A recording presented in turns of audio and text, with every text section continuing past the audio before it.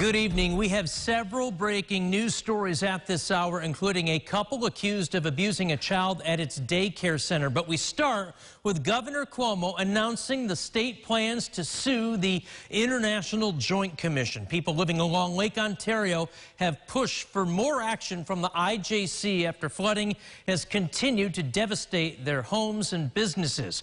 Calls for change turned into calls to take the IJC to court. Today, Cuomo said that is exactly what New York State plans to do. Kayla Green was at this landmark news conference today. Kayla, why is the governor taking the IJC to court, and is it even something the state has the authority to do?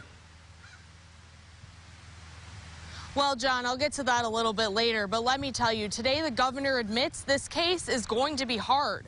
But he says that after trying everything else to get through to the IJC to get them to make some changes, this is what it's come to. The state is suing the IJC for compensatory damages, meaning the damages done to so many homes and businesses due to flooding. After the IJC established Plan 2014 back in 2017, people living along the Lake Ontario shoreline experienced severe flooding.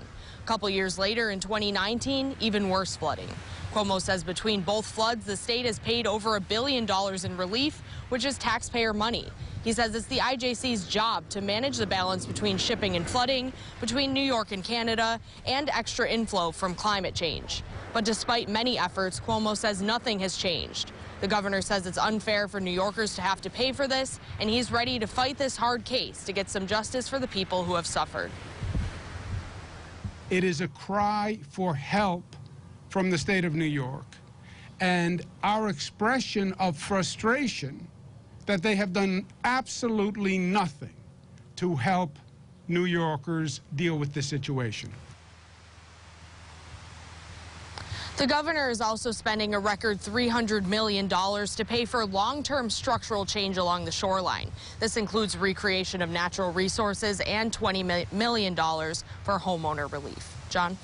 All right, Kayla, thank you. A spokesperson for the IJC said this in a statement, quote, "We are aware of the governor's announcement, but have not received formal notice of any action that may have been taken."